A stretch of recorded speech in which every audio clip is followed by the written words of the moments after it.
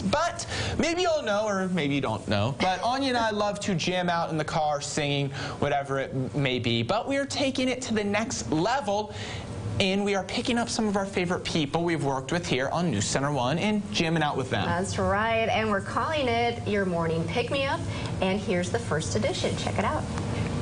Look at this! Is that Oliver? It's Oliver! The fire department? Yeah, roll down the window! Hey, Oliver!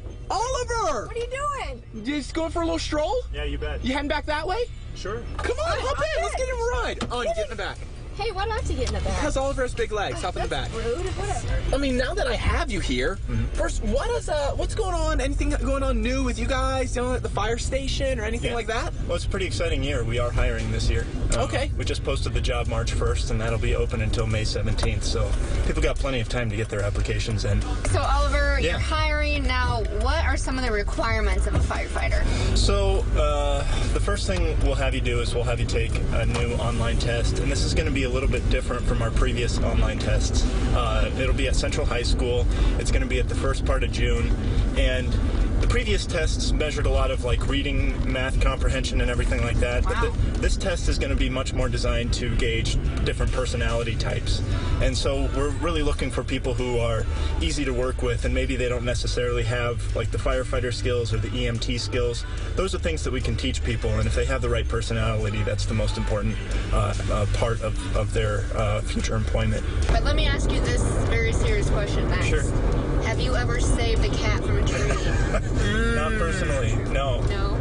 Trust me, I've tried to publicize. It happens, I would say, maybe about twice a year. Do you It does? really? You have a conversation, and then each sentence you say, and the conversation has to begin with the next letter of the alphabet. Okay, let's try it. Okay, Anya, I was thinking that later on today, after we get done with Oliver, we'll probably, you know, head out and maybe do some fishing later on. What do you think?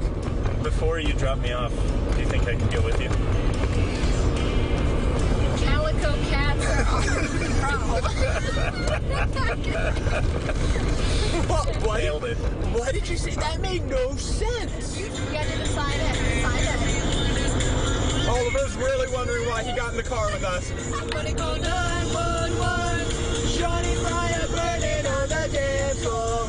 Oh. So you just, as an emergency services guy, you should really only call 911 if there's an actual emergency. Oh, well, there you have it. So what you're saying? There you have it. So what you're saying is that we should not call 911 if Shawty's fire is burning on the dance floor. Unless she's actually on fire.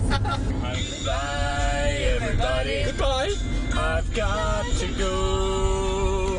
Don't go. Gotta leave you all behind and face the truth. The truth. Mama.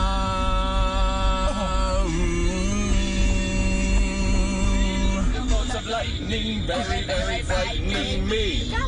Galileo. Oliver, Again. man, thanks so much, sir. Have a good day. Yeah, you too.